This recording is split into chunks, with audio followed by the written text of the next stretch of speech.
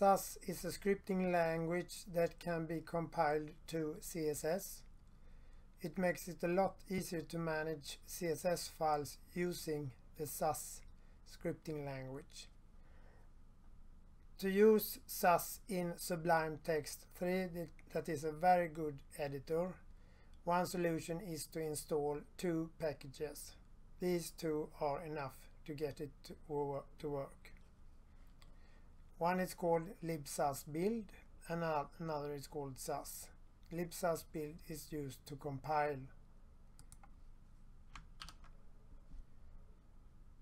We install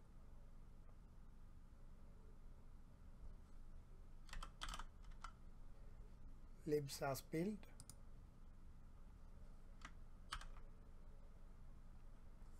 and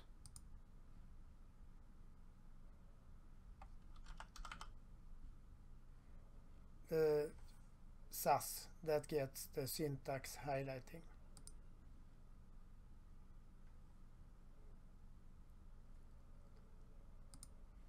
So if you don't have any configuration file for the Sass compiler, it will just create a build directory, and below that it creates a CSS directory.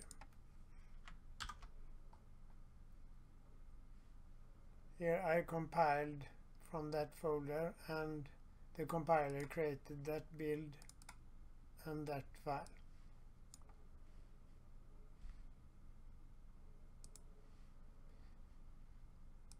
You can configure the compiler by adding this file in the project root directory.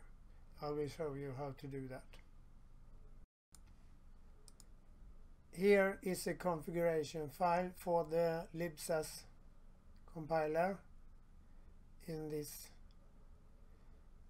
root directory or select, and here we have a Sass file CSS, and the important setting is there, CSS 1, 2, 3. That will create the output where the file will be placed. So I compile, and now we should be there.